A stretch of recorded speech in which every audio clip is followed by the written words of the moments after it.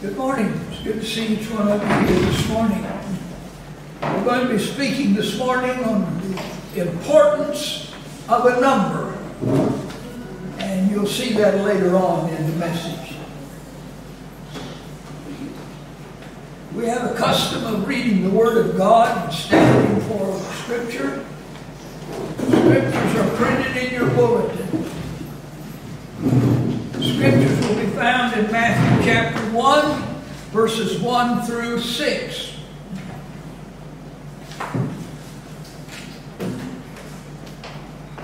The book of the generation of Jesus Christ, the son of David, the son of Abraham. Abraham begat Isaac, and Isaac begat Jacob, and Jacob begat Judas and his brethren. And Judas begat Phares, and Zerah of Thamar, and Phares begat Esrom, and Esrom begat Aram. And Aram begat Aminadab, and Aminadab begat Nahshon, and Nahshon begat Salmon. And Salmon begat Boaz of Rahab, and Boaz begat Obed of Ruth, and Obed begat Jesse. And Jesse begat David the king, and David the king begat Solomon, after that had been wife offering. Thank you. Be seated, please.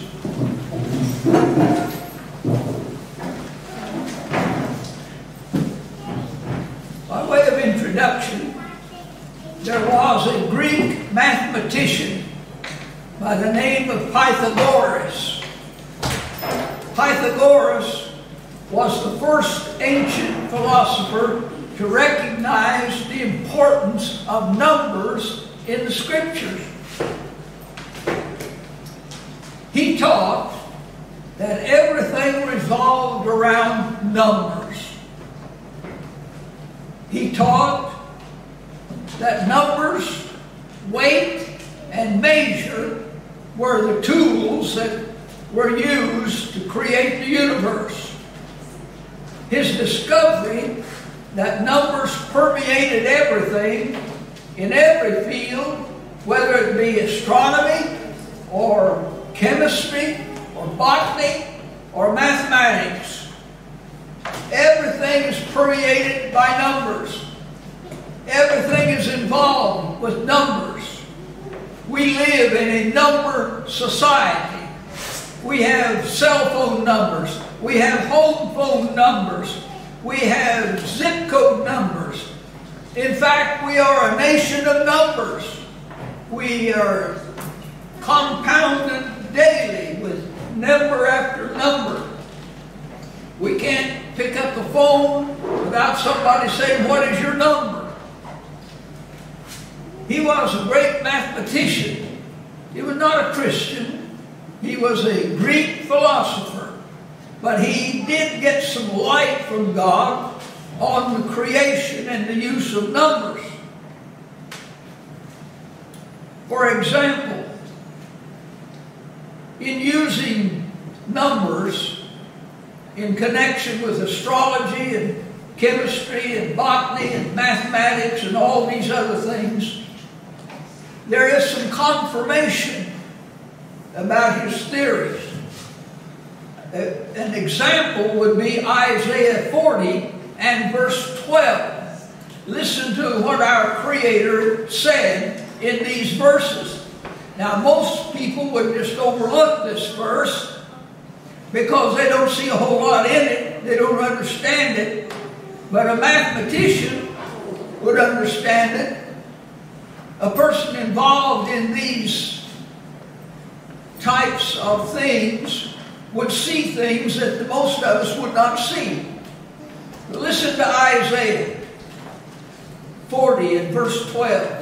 He's speaking of our Creator and the creation that came from His hand.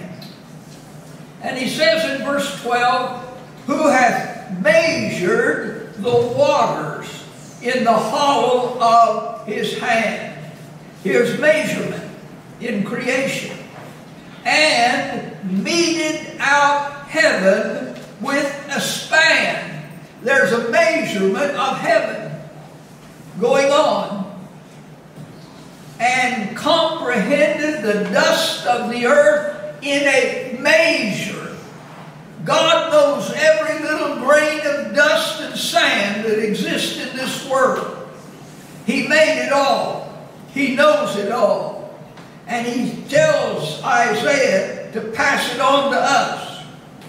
Going on, I read, and weighed the mountains in scales.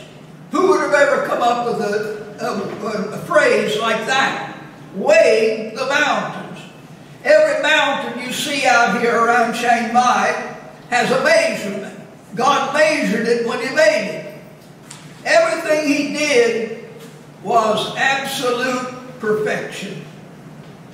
He knows every grain of sand. He knows every drop of dirt or water. He knows everything about creation because he created all of it. Then he says, and the hills in a balance. God balanced the hills. He placed them where he wants them. So our Creator has some agreement here with Pythagoras. Now, we don't care much about Pythagoras because he wasn't a Christian, he wasn't a believer, but he did have some light about creation, and he came up with these things, that everything is affected by certain things. Now, there was another philosopher by the name of Plato. Plato came along after Pythagoras and copied him, and he changed it a little bit. And this is what Plato said: surely I believe and receive that God doth everything by time, number, color, and weight. Now that's something to think about.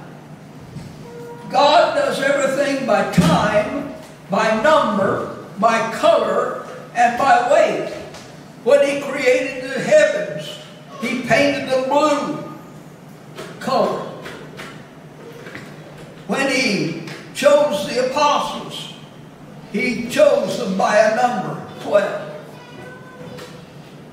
He created time as the timeless God who knows no time himself, realized the need of time, and in his moment of creation, he cut out a little measure of time. He started in eternity, came up to a need for time, created the time, blocked it out, gave it to us, then he picked right up and went right on with time and into eternity. We're so grateful that he did block out this little bit of time and include us in it.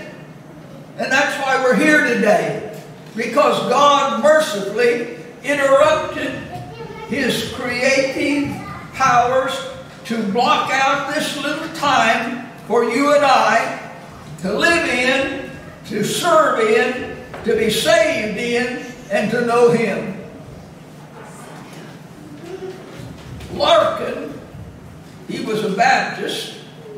He said God has been called the great geometrician and is said to do everything after a plan. I believe that. I believe that everything God does, he does by a plan. He planned the universe before the ages. He planned our salvation before the ages. He works according to a plan. I have a little memo on my desk. It says, plan your work and work your plan. And I attempt to do that in a measure. Plan and work. I planned to come here and start a Baptist church. And I did that because I had a plan. I came here with a plan. And then I worked the plan, and you're part of it this morning. Everything is done by a plan. Now let's consider for a moment the number 6. find that in the Bible a lot of times. And I read in Revelation 13 and verse 16 that the Antichrist is going to come on the scene. He's going to come with bloody hands. He's going to come with murderous intent. And he's going to brand all the unsaved with his mark. And those that are saved will be exempt, will not be here. Let me read that passage. Revelation 13:16. Notice the number 6. And he causeth all, both small and great, rich and poor, free and bound, to receive a mark in their right hand or in their foreheads, that no man might buy or sell, save he that had the mark, or the name of the beast, or the number of his name. Notice that number of his name. Here is wisdom. Let him that hath understanding count the number of the beast. For it is the number of a man, and his number is 666. He has a number, a triple number. Goliath is a type of the Antichrist in his opposition to God's people. And you'll notice an interesting thing about Goliath. When David came down out of the hills and saw that Goliath was blaspheming God and nobody in the camp of Israel could go against him, he said, I'll go against him. And he took his little slingshot, went up the brow of the hill, down through the valley of Elah, and old Goliath said, son, I'll feed you to the buzzards today. And David said, I come not to you with arrows or bows. I come to you in the name of the Lord God of hosts. Be it known unto you that there is a God in Israel this day. And he threw that slingshot, smacked old Goliath right in the head and killed him. Chopped his head off, carried his head down, put it on the tent of King Saul, and called all the people of Israel together and said, there's your enemy. He's defeated. You don't have to fear him anymore. He's been conquered. And that's a picture of how Jesus, our David, went down in the valley of Elah and met that vile thing called death. And he slung his spear into it, killed it, took it forever away from us. We will never feel the sting of death. We may die, but we will not be dead. We will be alive in heaven. Our David conquered death because he said, because I live, ye shall live also. I see also that Goliath was 6 cubits tall, 6 pieces of armor, and his spear weighed 6 talents. Why do you think the Holy Spirit saw fit to give us that information? He could have just said he killed Goliath and that's it. But no, he put 3 6s into Goliath. Why? Because 6 is the number of man. And God wants us to know that man is a failure in himself. Then I'd have you to notice that 6 is 7 minus 1.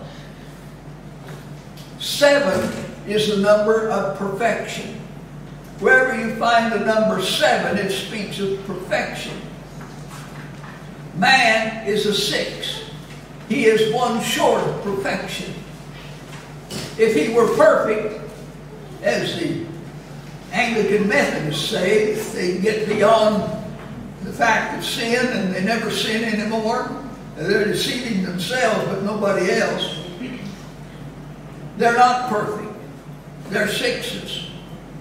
If they were perfect, they would be 7s. Man is a 6. He is destitute of God. He doesn't measure up. He's come short of the glory of God. He's a lost sinner. And so he's a 6. But God is a 7. God created man what day of the week? 6. In Scripture, there are 6 different words for man. The main word in Hebrew is einer, but there are 5 other words all referring to man, and they're always characterized by 6s. Nebuchadnezzar's idol on the plains of Dura was 60 cubits high, 60 cubits wide. 6 instruments were used to worship that idol on the plains of Dura. Why all these 6s? God put them in there because that was man's worship. Nebuchadnezzar was not to be worshipped. God is to be worshipped. So God put all these 6s in the worship of Nebuchadnezzar to let us know that it was man's worship and unacceptable to God. The descendants of Cain were given only as far as the 6th generation. That's the end of man there. Everything about 6 means man. Wherever you find it, you'll find it everywhere in the Bible. 6 is everywhere. Man is to work 6 days and rest on the 7th. The 7th is the Lord's day. 6 is man's day. Then we can go to the number 7. Number 7 means perfection, completeness, plenitude, perfectness. Anything that's perfect is considered a 7. God is considered a 7. There are 7 days in a perfect week. There are 7 colors in a perfect spectrum. 3 primary and 4 secondary colors. There are 7 notes of a piano, a perfect scale, but 7 octaves. There are 7 articles of furniture in the tabernacle, a perfect picture of the Christian life. There are 7 eyes. In Zechariah 3:9, speaks of perfect omniscience. 7 is the number that occurs 600 times in the Bible. The 7th day of the week is the Sabbath, or the Lord's day. Silver is purified 7 times in the Scripture. In Psalms 12:6, silver purified 7 times, completely purified, perfection. Luke 17:4, a 7-fold sin is mentioned in the Bible, and a 7-fold repentance, and a 7-fold forgiveness. So those 3 glorious truths that we love, such as our repentance, our forgiveness, our sin, all of that, always is in 7s in the salvation of man. In Revelation chapter 2 and 3, the Lord wrote to the 7 churches. Now there were more than 7 churches. There were a church at Hierapolis and other places. But God singled out these 7 because they were representative churches. And each one of those 7 churches had some difference than any of the others. And he names each one and tells us their faults, their failures, and the good parts about them. But he chose 7 to delineate. The Lord's Prayer has 7 petitions. You see the 7s everywhere. That's perfection. Now I said all that to say this. I want to go to the number 4 for a minute. I'm not going to exhaust the number. I'm only going to pick out 4 women in the Bible. And these 4 illustrate the principles of salvation. in the text that we read, chapter 1, the book of the generation of Jesus Christ. And we have here a listing. Tamar, Rahab, Ruth, and the wife of Uriah.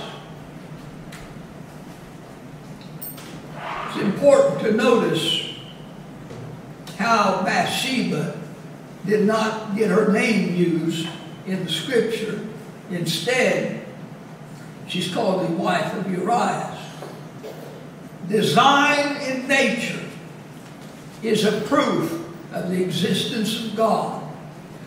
This genealogy that I read to you this morning and that you read is a proof of divine inspiration of the scripture. In this genealogy, God names 4 women. They have a place in the royal family of the coming king. They are also representative women because they picture God's way of salvation. Before the 4 men wrote the 4 Gospels, Matthew, Mark, Luke, and John, God wrote it through 4 women. Now, this is the only excuse anywhere in the Bible for women preachers. But these 4 women preach.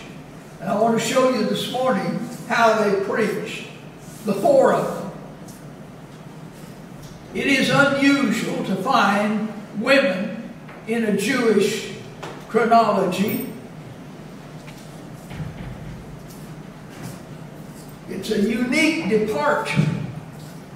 The Jewish people take no cognizance of the women in their genealogies. They just leave the women completely out. But these 4 were not left out. This is unusual. Of all the names of women in the Bible, that God would put these 4 women in here, in this genealogy of our Lord. Why did he do that? Because it pictures in type the gospel of the Lord Jesus Christ.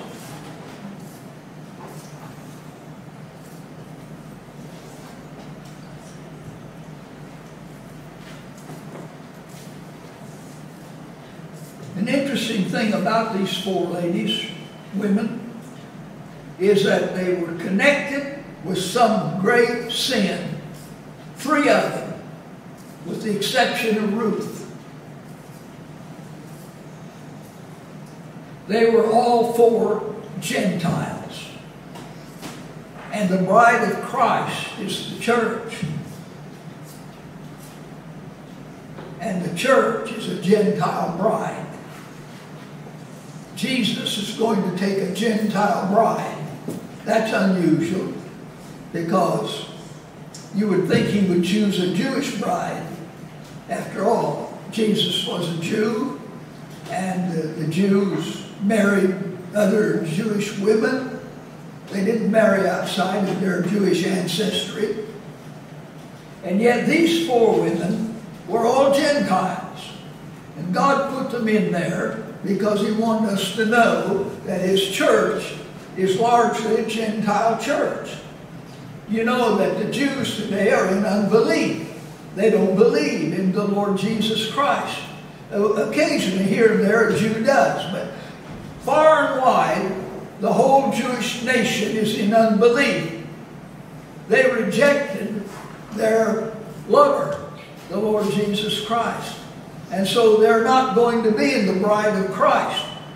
The bride of Christ will be a Gentile bride, and all you got to do is count the number of saved people and then count the number of Jewish people that are saved, and it's almost nothing. Almost all Christians are Gentiles. So we'll look at these 4 Gentile women. Tamar, a Gentile, she was a Canaanite. She was not a Jew. Then there's Rahab. She was a Canaanite. She became the mother of Boaz. Then there was Ruth, a Moabitess, a Gentile. And then there was the wife of Uriah. She was a Hittite. So these 4 women were all Gentiles. all of them connected with some great sin in the Bible. And as it goes on, they are going to be found in the ancestry of the Lord Jesus Christ. They are all pictures in type of the bride of Christ. Also, there were 4 men who wrote 4 Gospels, and there are 4 women who teach 4 Gospels. Only one Gospel, but in 4 different aspects. Let's take them one by one quickly. The first principle of gospel grace is salvation for sinners. That's Tamar. And in the 3rd verse of Genesis, we read Judas begat Pharaohs and Zerah of Tamar. Now Tamar's story, I'm not going to tell it. Her story is so sordid, so vile, so wicked, that it's not fit or proper for a public reading. You can read it in chapter 38 of the book of Genesis when you go home. But I wouldn't read it in a mixed congregation. Why does her name appear as an ancestor of our Lord Jesus Christ? That's a good question. I'll tell you what the answer is. Her name appears because of the record of her sin. The first principle of the gospel is that it's for sinners. Jesus died for sinners. I had a man tell me one time at death's door that he wasn't a sinner. I said, then sir, I have no message for you. Christ died for sinners. Tamar gets in the public record and actually becomes an ancestress of our Lord Jesus Christ because of her sin. God saved Tamar, cleansed her from her sin, and made her one of his own. So the first principle of the gospel, the first one of these 4 women is Tamar. And that's where you have to start. You have to start with your sin. You have to come to Christ as a sinner. If you don't come as a sinner, you can't come at all. The Bible says this is a faithful saying and worthy of all acceptation that Christ died for sinners. If you leave yourself out as a sinner, you leave yourself out of salvation. I'm glad that he died for sinners like me, like you. She committed incest, adultery, she lied, she deceived her father-in-law, she acted the way of a harlot. She was as bad as you could get. And she's there in the sacred record for our comfort, because we are as bad as we could be. And God had mercy on us as he had mercy on Tamar. I love the gospel. It tells me that as a sinner, I have a home in heaven because Jesus died for this sinner. And the old hymn writer wrote to the sinners, "Come boldly to a throne of grace, ye wretched sinners, come, and lay your load at Jesus' feet and plead what he has done. How can I come? Some soul may say. I'm lame and cannot walk. My guilt and sin have stopped my mouth. I sigh, but dare not talk. Come boldly to the throne of grace. Though lost and blind and lame, Jehovah is the sinner's friend, and Savior is his name. He makes the dead to hear his voice. He makes the blind to see. The sinner lost, he came to save and set the prisoner free. Come boldly to the throne of grace, for Jesus fills the throne, and those he kills, he makes alive. and sets the sinner free. Poor bankrupt souls who feel and know the hell of sin within, come boldly to the throne of grace. The Lord will take you in. Salvation is for sinners. The next principle of the gospel is that salvation is by faith. This brings us to Rahab. You may remember the story how Israel marched around the walls of Jericho, blowing their trumpets, and as they did so, the walls of Jericho fell down. But just before that battle, the spies of Israel had come into the country to spy out the land. And they were spotted, and they ran for their lives, and they ran into an apartment, and ran upstairs and hid. And there was a lady who owned that apartment, and they asked her, "Don't tell them where we are. They're going to kill us." And when they came and knocked on the door and said, "Does anybody come in here?" Rahab said, "Nobody came in here." I don't know if there is a good lie or not. I don't think there is, but that would have been a good lie. She saved the lives of those two spies, Israeli spies, so that they could go back with their information to their troops. But she said, "Now that I have saved your lives, I want you to do me a favor. I believe your God is going to come around these walls, and I believe that He's going to conquer this city. And I want you to spare me and my father's house." They said, "We will spare you because of your kindness to us."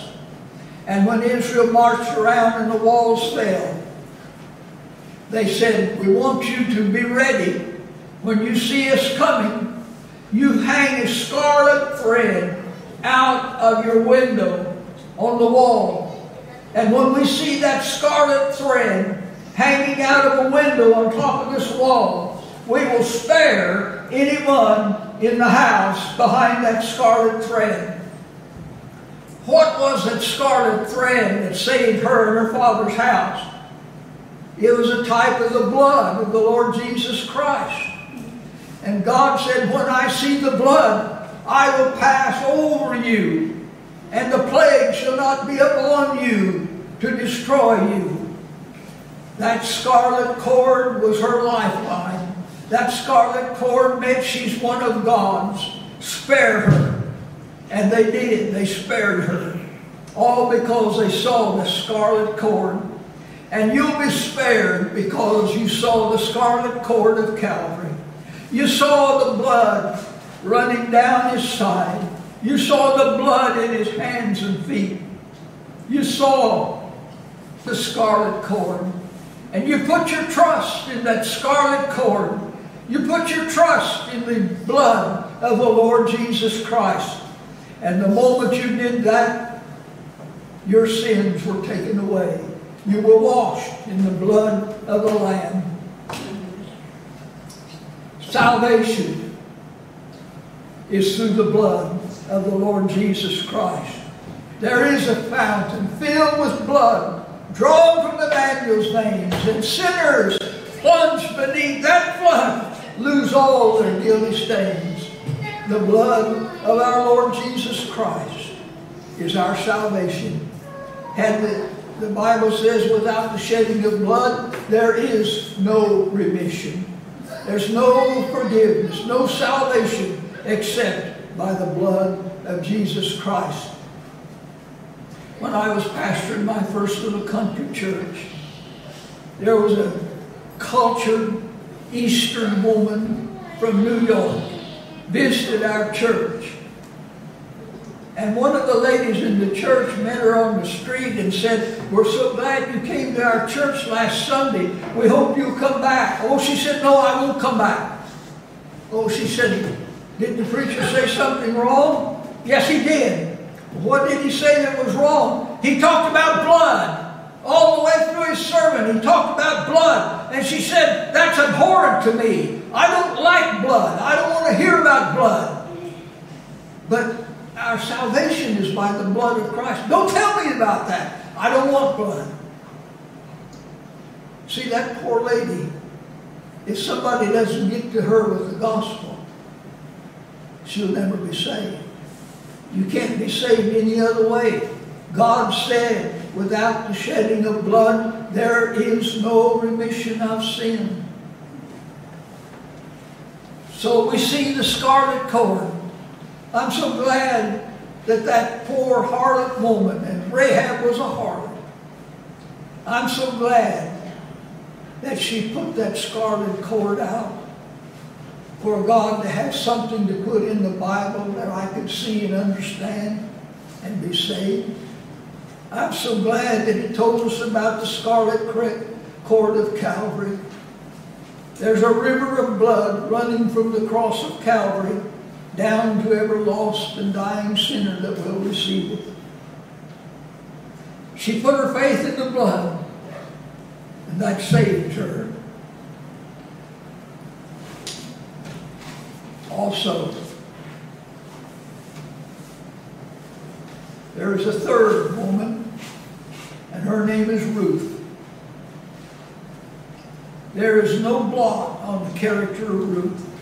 She was a pure young woman, but she was a Moabite. God pronounced a curse upon the Moabites.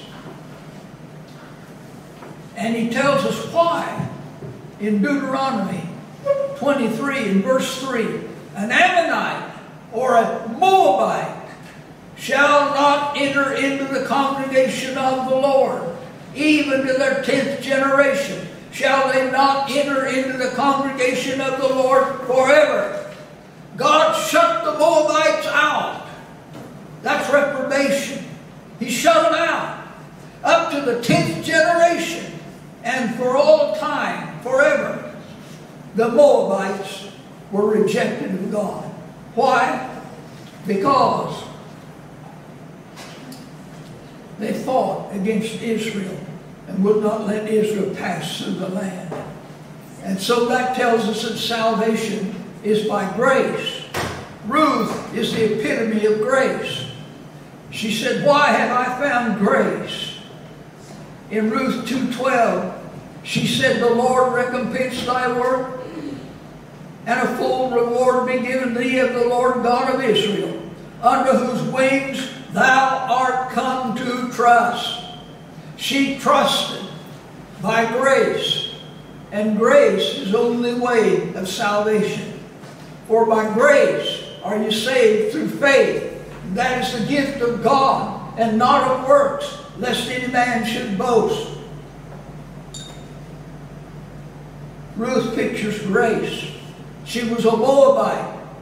By the very law of God, she was put out. But God had a higher law. The law shut her out, but grace took her in. Grace is a higher law than the law itself. The law cannot match grace. The law cannot save anybody. For by grace are you saved through faith. So Ruth is a picture of the fact that even a rejected Moabite could be taken in.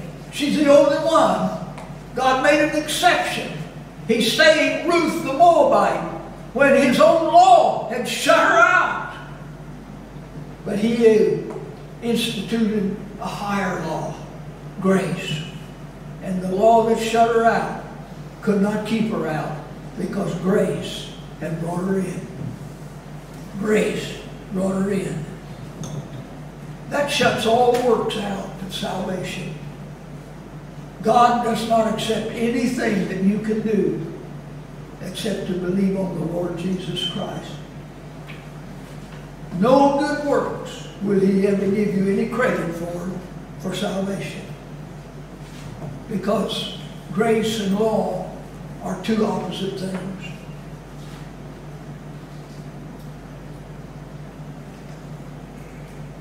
under whose wings thou art come to trust. By grace she trusted the Lord Jesus Christ in tithe.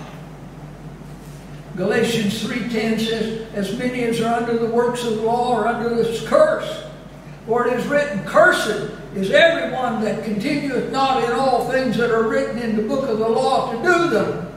You see, we've all broken the law. We've all come under the curse of God. But grace has lifted the curse.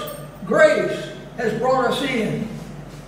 But that no man is justified by the law in the sight of God, it is evident, for the just shall live by faith. And the law is not of faith. Christ hath redeemed us from the curse of the law, being made a curse for us. For it is written, cursed is everyone that hangeth upon a tree. For what the law could not do, in that it was weak through the flesh, God sending his own Son in the likeness of sinful flesh, and for sin condemned sin in the flesh. In looking through my tears one day, I saw Mount Calvary. Beneath the cross there flowed a stream of grace enough for me. Grace flowing from Calvary. Grace as fathomless as the sea.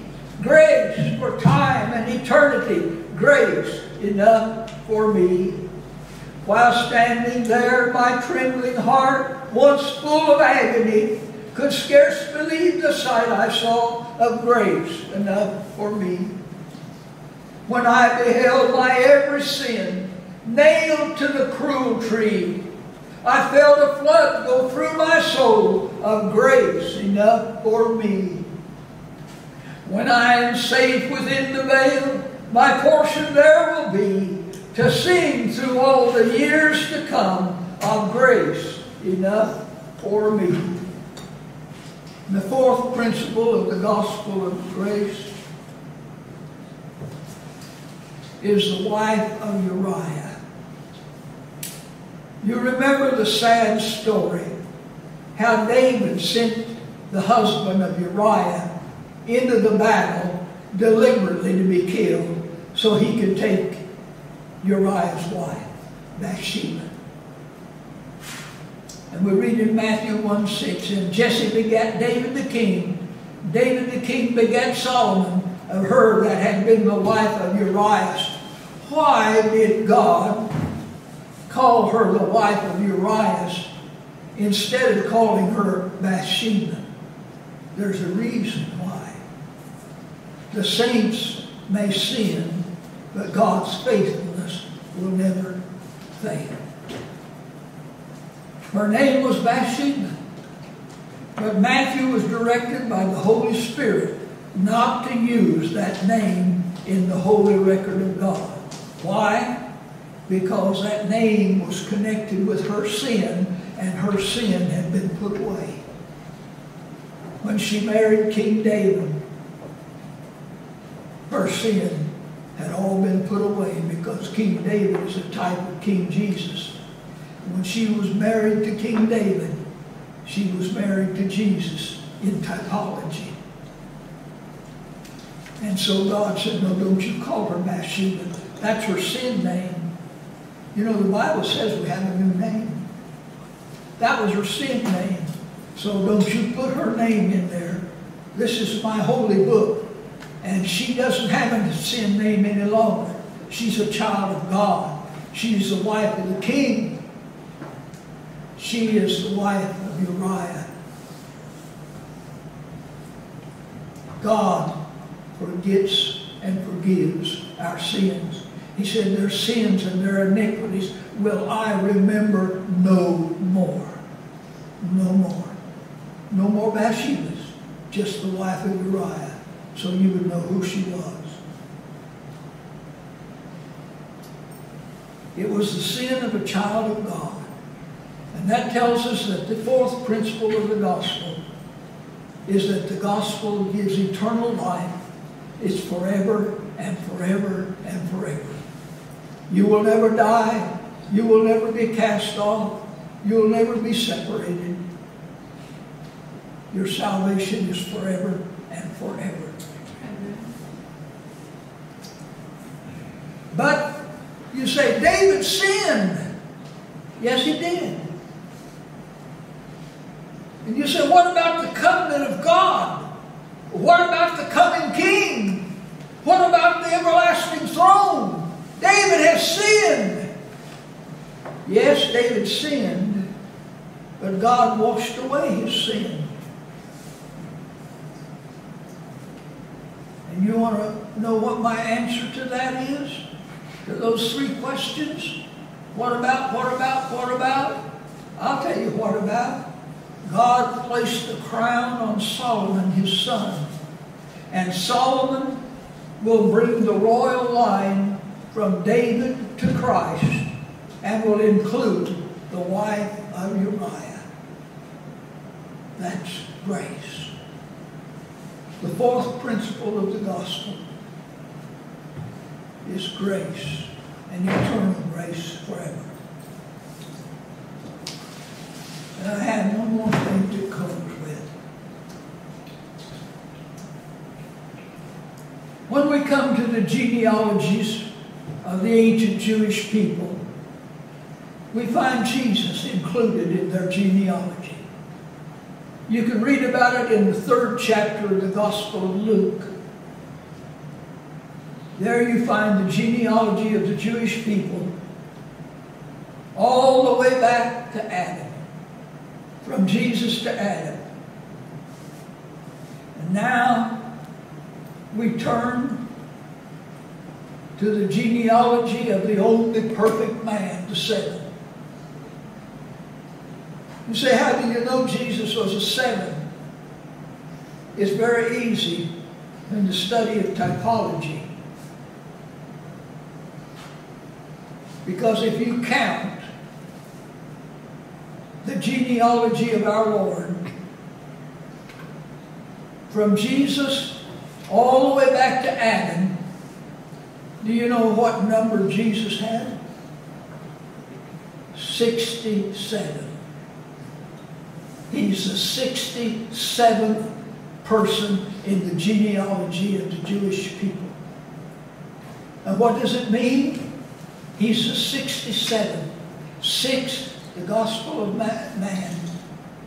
7, the gospel of Christ. 67, man, God. 6, man, 7, God.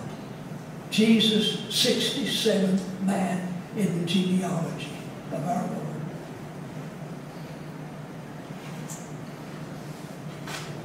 What a wonderful thing it is to read that from the 76th generation back to Adam, we find the Lord Jesus Christ, the God-man.